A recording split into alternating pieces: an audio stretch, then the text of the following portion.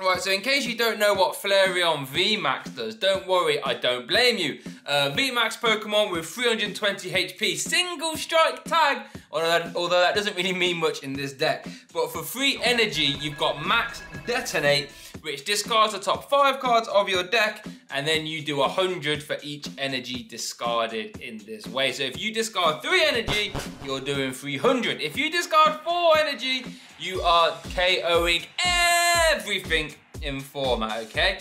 And spoiler alert, we play a ton of energy, okay? So that's gonna be our main attack. And now the reason why this hasn't been very good in the past is because it's for fire colorless. That is an awful attack cost, okay? If Welder was still in format, you could just sling those on and maybe this deck would be quite good, but before, it hasn't really been that good. But now Brilliant Stars gives you a sneakily good card that makes this extremely playable. Let's keep it moving. So we have a 4-3 line of Flareon VMAX, I should say. The basic Flareon is actually pretty good as well, with that Flaming Breath attack. For 1 colorless energy, you do 20 damage, and then you can search your deck for a fire energy and attach it to this Pokemon, I should say. This is actually pretty good, because that 20 damage chip means that now you don't have to discard 4 energy, you can sometimes discard 3 energy with Max Detonate to KO some VMAXs. Then you've got Scorching Column for fire colorless to 120, then your opponent's Pokemon is burnt. Actually kind of usable, you can use it in this deck, you have got avenues and ways to get to it, but we don't want to be using that too often, let me tell you. We actually get to make use of Talonflame V in this deck. Actually a really cool card in this deck. Basic Pokemon 190 HP with that fast flight attack. For 1 colorless energy, you can discard your hand and then draw 6 cards, and you can use it if this is your first turn going first as well. And the problem is, when you're running a deck that runs upwards of 20 energy, sometimes you just want to get a whole new hand of 6, and this lets you do that, whilst having a decent little backup attacker as well. With Bright Wing, for 3 energy, you do 160 when you discard 1. So actually not too bad. Talonflame also has a free retreat cost as well, meaning you have a pivot for the whole game. And our last Pokemon that we run is a sneaky cheeky one of Volcarona V, with that basic Pokemon 210 HP with the Surging Flames attack, which for 1 fire energy does 20 damage, plus 20 for each fire energy you discard pile, and then you shuffle them all back into your deck. This is really good because the more we turbo through our deck with Max Detonates, the more energy we're going to have in the discard pile, and then Volcarona lets us reload them, put them all back in the deck, whilst also giving you a big fat punch as well. Really good for finishing off stuff that Flareon VMAX has missed. Our supporters in this deck are awfully strange because we just need to search stuff and get set up, okay? So we have 4 Peony, allowing us to discard our hand and then get 2 trainers from the deck. This is what's going to keep us ticking over, because there's 2 trainers that we're probably most likely going to be grabbing, and Peony lets us do that. I'll get into that in a sec, but they can sort of find stuff like Evolution Incenses, our Stadiums, maybe some tool cards, wink wink, or Quick Balls as well. Peony is awesome. And then backing up Peony, we have 3 Skylers. Similar vein, this only lets you search for 1 trainer, but this lets you keep your hand. So in some scenarios, Skyler's going to be better than Peony, and that's why we won 3.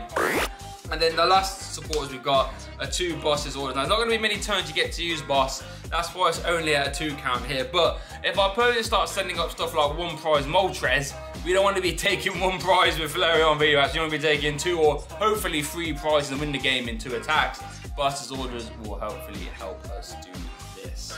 Onto the items for Quick Ball, because we need to get set up. We need to get down our Flareon Vs, our Talonflames, and our Volcaronas. We've got to max out quickly for this. 3 Evolution Incense. This only searches out Flareon VMAX, but it's super essential that we need them, so we can search them off Skylar and Peony. So we've got to run some Evolution Incense as well. 1 ordinary Rod, because Max Detonate is going to be tearing through our deck. So is Peony. So we're going to have to maybe get back a 1-1 line or get back our Volcarona so we can win the game with that. Ordinary Rod allows us to get that back. But then here's some of the spice. So 4 Elemental Badge, baby. If this is a tool card, if it's attached to a Flareon V in this case, you can reduce the attack cost by 1 colorless. So now Max Detonate costs 2 energies instead of 3. That makes it really good. Because now, let's say you need to get to Flareon VMAX in a turn, you can attach energy for the turn, attach an elemental badge, and then use one of your magma basin stadiums, which lets you attach a fire energy from your discard to one of your bench Pokemon, and then you put 2 damage counters on that Pokemon. This means with a combination of a manual attachment from hand and elemental badge and magma basin, we can get to max detonate in a turn, meaning we can just slam some big ohkos on our opponent and hopefully win the game. That's what makes Flareon VMAX now a crazy good deck. Magma Basin means we can get 3 attachments on Talonflames, on Volcaronas, on Flareon VMAXs, meaning we can reload and pop. And because of this consistency engine, we can run as many as 1, 2, 3, 4, 6, 7, 8, 9, 10, 11, 12, 13, 14, 15, 16, 17, 18, 19, 20, 21, 22, 23, 24, 25 basic fire energies. 25. And then we have to run a high count just so we can ohko as much as possible. Trust me, it looks Clonk City, but it's not. With Skylers and Peony, you can get those Flareon set up and just bap, bap, bap your opponent's Pokemon straight to the discard pile, baby. Jeez! Some other cool cards you might want to run, I should say. Moltres to act as a little dinky attacker. Choice Band.